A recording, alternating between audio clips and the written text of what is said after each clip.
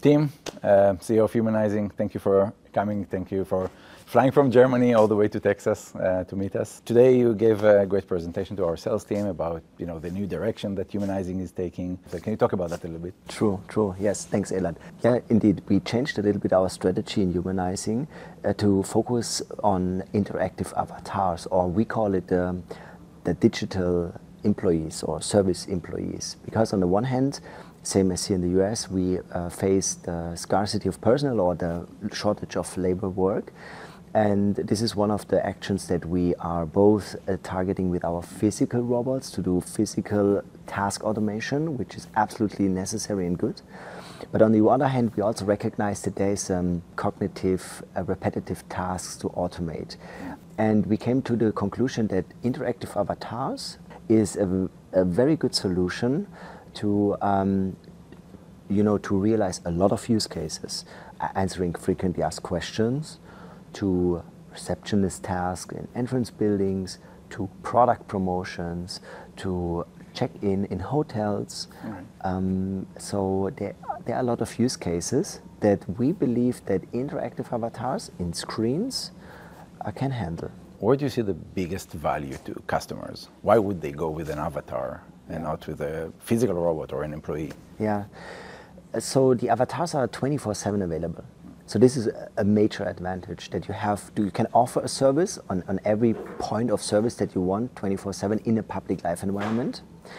It is speaking up to 20 and even more different languages, which is also, especially in public places, in a bank or in a hotel, usually very required from the employees to have the capabilities, but it's also due to the shortage of people, not everywhere able to afford or to employ.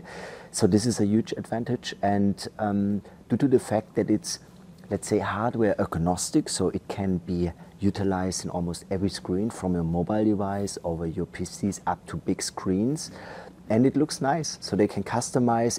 If a customer has a mascot, for instance, already in his corporate brand, some of them have, or even not, you can personalize an avatar. It gives a company, we call it sometimes a digital soul, or just a personal or a physical representation. And this makes customers more connectable to corporates. Yeah, I see what you mean. This is the face of the company, right? So, whenever they interact with the company, they get that. But I would like to state something, because we absolutely don't go in the photorealistic approach. This is important. So we would never try to become too close to human appearance, because we both know the effect of the uncanny valley in the robotics. So if something gets too human-like, it scares. Yeah. We need to think about that the avatars that we bring out to public places attracts the majority of the society. So from young to old, from non-technique to technique, let's say the common ground is in a certain way the fun. So it has to be kind of a gamification approach, and that's the reason why we are more in this Pixar cartoonish approach. Yeah. But it's also super scalable, from the business owner point of view. So if you own a bank, right, you have hundreds of branches. Yes. How do you deploy the same knowledge to all of them at once? That's a great tool to do that. Thanks. Hotels and so on. Thanks also for the word of knowledge. The avatars, they have the capabilities to, let's say, to absorb and to get a lot of information from a website or from FAQs or whatever you have stored also in your internal databases, like in file servers or something like that. You can simply upload in avatars, and then immediately, right in a few minutes, they can answer any question in regard to what you uploaded, which is an advantage. So every related question to your company, to the facility, to how to to apply for vacation or something like that, an avatar can answer. Next to the typical chatbots, you have now a personification around that, absolutely highly scalable, with all the information that a corporation is providing. Yeah. So what's the secret sauce behind that? I mean, how avatars can crunch data and bring it to... Yeah, it's a secret. Okay, so I promised myself to go at least 24 hours without saying it even one time, ChatGPT. Is it ChatGPT? I don't know. No, I mean, of course, since GPT is available, the technique of GPT is genius. So, of course, we utilize also the technique, but it's also adding much more than just only GPT. It's also the combination out of how we, you know, when Avatar has the human senses adapted, it is also due to the microphones, the speakers, and the cameras. We have the ability to talk, to speak, to interact with, so meaning language models, to understand speech recognition or text-to-speech, so the other way around, is also included. So it's a combination out of a lot of modules, AI modules, not only GPT. So I also say to us, we've been even an AI company with our adaptation of AI tools years before GPT was launched, even if now AI companies pop up everywhere. Yeah, everything is AI right now. But I mean, of course, it changed dramatically since the generative AI is here. It helps us also a lot, no doubt about it. But the secret sauce is a combination out of plenty of things. Can you talk about the experience for the customer? Like, what do you see? Like, is it public facing? Is it more internal facing? Take, I don't know, operating manuals, hundreds of pages, and just crunch this data and let people query that? Or is it more publicly facing, take data from your website or any other marketing materials or sales materials and just help customers discover your process, your product, and everything? So what works at any time is everything that you publish externally. So whenever you have something on your website, it's obviously meant for the public, yeah. So there you even don't have any sensitive... No, but this makes it more accessible. True. Yeah. This makes it more accessible. That's the key point. And it saves you a lot of time because you can just ask. Mm-hmm. So you don't have to search. This saves a lot of time. Yeah. And internally, in corporations, the effects get even larger because you usually invest so much time in searching for the right information that people sometimes get frustrated. And frustrating is also a very negative attribute that does not contribute positively to your daily work. So if you can here bring a value, not only to save time and get the right answer, but even take out frustrating situations, it's super good. And the experience is most likely surprising because the people were not expecting to get a quick answer, and and to see and to get immediately good results. And really, however you are asking this thing, it just gets an answer to it, if the context is right. And this is so cool. So in compared to traditional chatbots where you usually have to be in a certain frame of how you ask, it's absolutely open, and this is cool. So, I have ChatGPT on my computer. We have a paid account, and we're using it. I have it on my phone. I have the app as well. Why using avatars? What's the value? Yeah. So the value is, the embodiment, so the physical presence of an avatar. So you're right, just on your personal computer, you alone with your programs, probably there's no avatar needed. But if you bring them in public life environments, they need to be humanized. They need a representation on it, a personalized representation where people can relate to, and then fueled with all the power. And this would not just work with speech bubbles or something like that, where people need to type something or so. It's more for natural interaction. It's to make things more engaging. Gotcha. And this is a psychology effect. Imagine pepper. We both know it's much better. If a pepper is around, the people feel immediately attracted, so they go to it and they feel inspired to work or to interact with it, because it's a social robot. It's physical. Exactly. So what we do is we humanize machines at the end to make it social socially or socially. I would say you're humanizing data, not just machines. Oh yeah, that's because you take a bunch of unstructured data and you make it accessible through some kind of human face. So you mentioned that this knowledge-based avatar can take data like website, PDFs, and everything.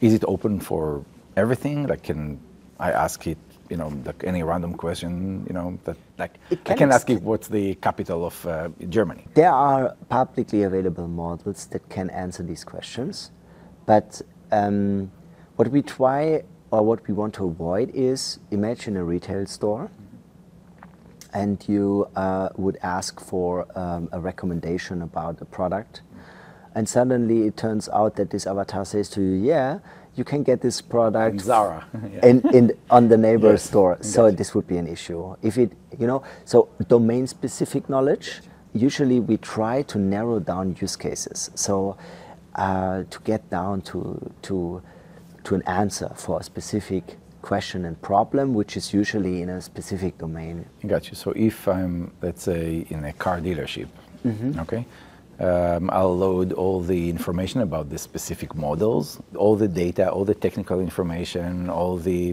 the stories behind that, everything that there is, and then you can actually ask questions about, hey, can you recommend? We are a family of 5, okay, and we have a large dog. Which car is the best? Correct, correct. It's a product recommender. It's a collection out of all the available information combined with the logic about the question that you are asking, and then to point or narrow down there we are, narrow down to a recommendation. I got you. Exactly. Yeah. So that's all great. I mean, I love avatars and the concept behind that, but I'm sure there are areas that avatars don't really match, and it's not a good fit. Yeah. Where would be the wrong place to place that? So, okay, yeah, you're right. So what I've learned so far is, of course, that avatars don't work in areas where it's about high class, really high end class service. So very expensive areas where you usually also not expect kind of automation. Like a boutique hotel, you want the personal touch, you want the little gift bag. Exactly, something like that. So an avatar would not work there. So avatars are great to basically process masses, to streamline 2,000 people or 20,000 people, right, showing up roughly at the same time. Exactly. Yeah, and we need to process all of them and give everyone keys and do all of that at once without a line of 100 people waiting for that. Correct, especially in convention centers. Yeah. Tomorrow is a huge fair. Everyone is coming at the evening at the same time, at the same 2-3 hours time frame, and everyone wants to check in. Then you need to distribute that the experience for the customer is good, and therefore Avatar helps very well. That's a super good point. And can you, you mentioned hotel check-in, can you integrate with physical things? Because we need a key to go to the door and open the door. Yes. So under the avatars, which is a beautiful front end, we have a powerful back end. And this software is called the Plural software. And as the name is already stating, Plural, we try to connect via some APIs to third-party systems. And here comes the automation level, like a property management system, a PMS, and further to credit card terminals and key cutters. So you can pay through that as well. Oh yes, oh yes. So you can, with the adaptation of the external devices like credit card and key cutter and the connection to the booking engine, you have the entire solution for making a check-in process automated. Okay. By the way, we have another nice use case for events, name badging printing. Name badge, yeah, I thought about that. I thought of course. Like concierge, right? Provide all this information. And even further, so the platform also gives us the ability to add services like phone calling services. Or if it's a high security, if it's exactly, or back office of a bank. Exactly, especially in banks. When you have a visit, a meeting with someone, and you want to go to your consultant, you have to inform them that you arrived. And then you click, and then it's getting on a phone call, and you can talk to it, and you say, "Yeah, wait a second, I'll come down." Oh, through the avatar. Oh yeah, really? You can also call through the avatar. This is one opportunity, or just send an SMS, a signal. This is also something. This is included. These are the further services in plural. Next to adapting external devices, you have also the opportunity for SMS service, emailing service, phone call. And even, what's very interesting, connect third-party mailing systems, for instance, for fairs, lead generation. So you want to have further information, okay, type in your email address here, and this goes directly to your, for instance, HubSpot system. You have it in your CRM, and from there, automatically the mailing automation sets in. So, cool. Full digital solution. No, that's awesome. That's great. So what's the future looks like if you're looking, 5 years, 10 years? So I'm absolutely convinced, and I deeply believe that these avatars will be more and more present in public environments on different spots. But as I said, to automate routine tasks, because there is so much to automate. And people don't want to do these jobs anyway. So. That's the next point. You are absolutely right. This comes as a consequence.